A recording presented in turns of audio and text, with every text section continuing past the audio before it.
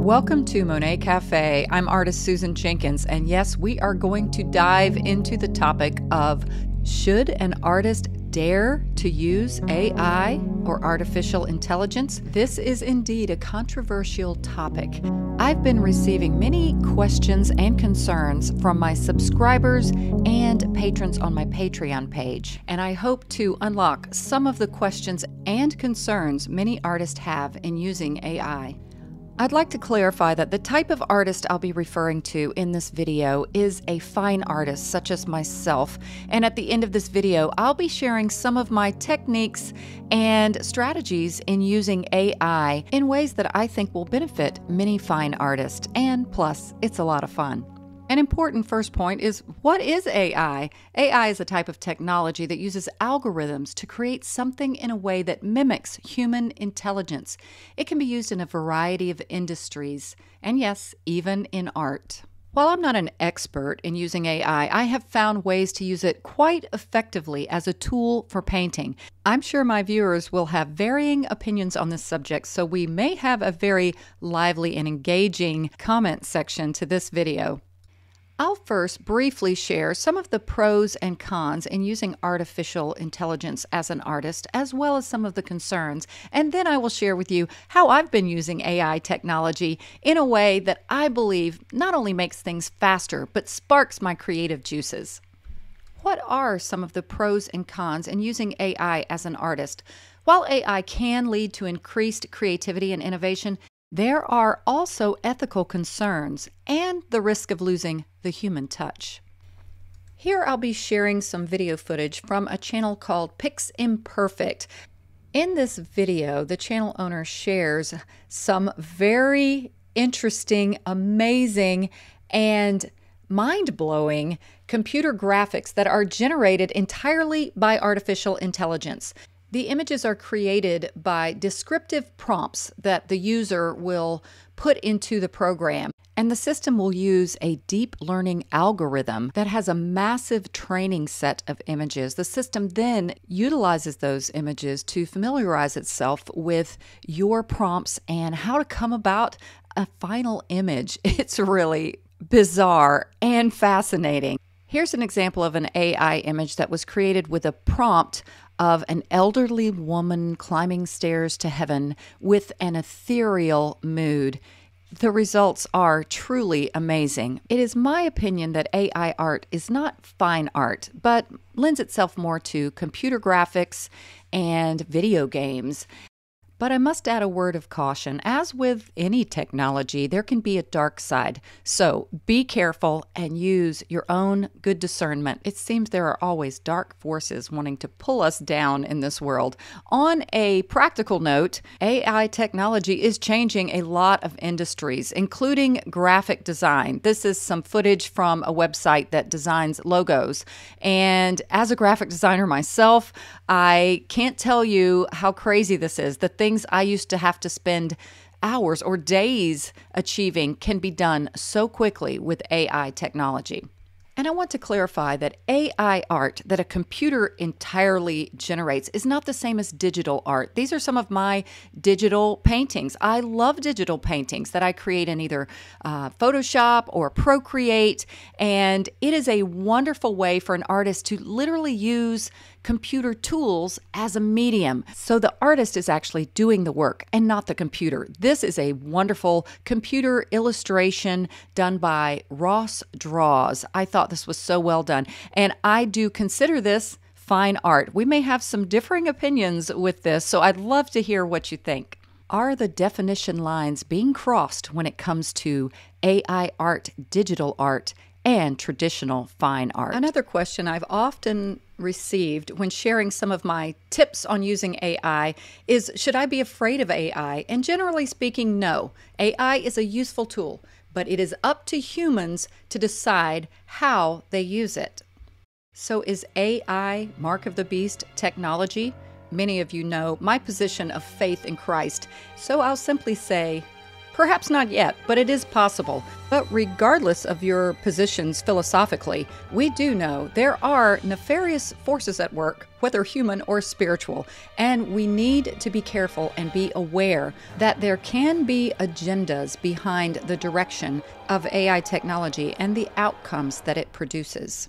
And the last topic, before I share some of my tools for using AI as an artist, is AI alive? I'd say keep in mind the term artificial in artificial intelligence. Even though, again, there may be varying opinions on this topic, including the belief by some that Google's artificial intelligence, LaMDA, has become sentient or able to think for itself. There are so many different terms and concepts being presented today that it can literally make your head spin. Regarding the concern of whether AI is sentient or not, it's my feeling and strong belief that true life began in a garden, and we were given as artists an amazing palette of plants and landscapes and animals, and yes, the unique and magnificent design of the human form. Those are some of my thoughts, and I'd love to hear yours in the comments section. We're going on to my tips and techniques for using AI, but first, if you've been enjoying this video, I would love it if you would go ahead and like this video, subscribe to this channel, and if you'd like a little bit more, I have extra content, full real-time tutorials. Consider becoming a patron of mine. It's only $5 a month, and you can cancel at any time. When it comes to using AI technology to enhance your life and career as an artist, it can get overwhelming because there are so many different resources out there. There are lots of apps. Many of them are great. Some of them are not free, and some of them are not so great. So here are some that I like and I would recommend. This is a shorter version of a tutorial I have over on my Patreon page where I share some of my apps. This is literally right from my iPhone. I have a whole folder in my iPhone dedicated to editing photos and videos. Having a graphic design background, I have a lot of Adobe products that you have to pay for, but there are some free apps available as well. The one called Artomaton, the one with the tomato, the first one there, I actually have a tutorial here on my YouTube channel discussing how to use that one, and it's free. But one I've really liked lately is called Lensa. It is available in the Google Play and Apple Store. It's not free. It's about maybe $40 a year. And like everything else, it's very selfie driven. And it does actually give you some very good tools for refreshing your face if you need to. One of the things, though, that made it very popular was this automated magic avatar. And you know, I never created an avatar before, but I saw another artist try it, and I guess curiosity got the best of me. It is pretty crazy what it can do with just some of your own photos. Personally, I think we already focus on self too much, so that was my first and last time using that option. There is a little extra charge for that magic avatar option, but you can move directly on to the photo editing option, which I recommend and will show you right now. I'm in the main photo editing section of the Lensa app right now, and it basically will allow you to pull photos from your camera roll on your phone. And I often like to take my own paintings and add them to Lensa and give them some of these creative options. One that I really like is one that's called Art Styles. You see on the very bottom, there's all these choices. Art Styles is really a neat and fun way to adjust your own art to possibly create it in a different way. I mean, it is your own painting, okay? So we're not plagiarizing. This is a little study that I did of a longer tutorial on my Patreon page.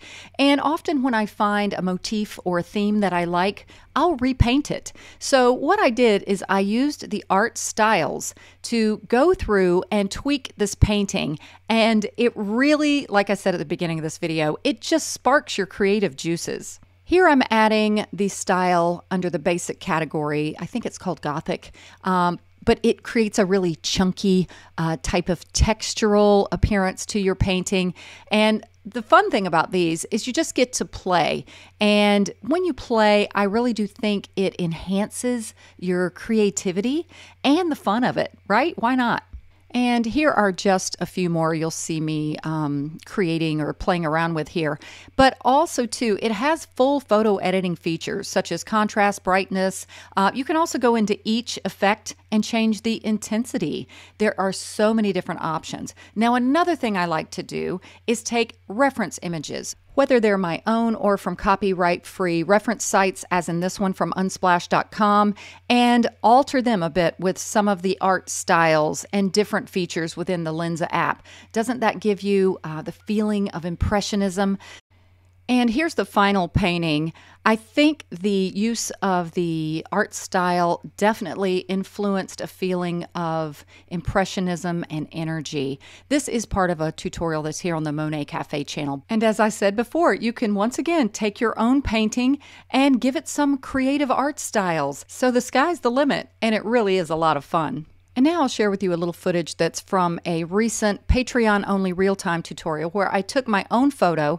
It was my backyard, and the moon was so bright. Actually, it was very yellow and beautiful. So I took my own photo, and I put it into Lensa and gave it some different artistic styles. Keep in mind, this is my own photo, and I'm just getting some artistic inspiration from Lensa.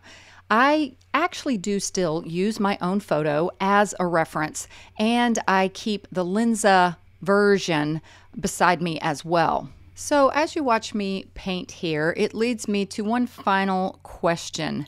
Do I think that artists like Da Vinci, Monet, Van Gogh would use AI technology? Yes, I actually think they would. They were pioneers and trendsetters of their day. And as long as they were not compromising the involvement and use of their own minds, I think they'd use AI as a useful tool. In closing, I'd like to share that use of AI as a fine artist should be used merely as inspiration and not as replacement for what your own mind can cognitively and beautifully create. Some artists may be concerned that AI technology is going to take over their jobs and there will be no need for human artists anymore.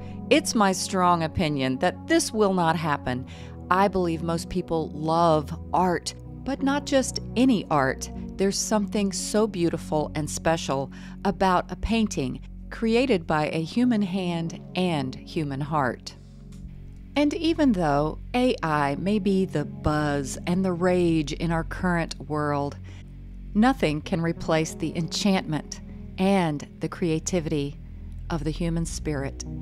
I hope you enjoyed my thoughts and tips on using AI as an artist, and I would love to hear your thoughts. So be sure to leave a comment, like this video, feel free to share, and become a patron if you would like to join my Patreon family for more artistic fun and learning. Happy painting!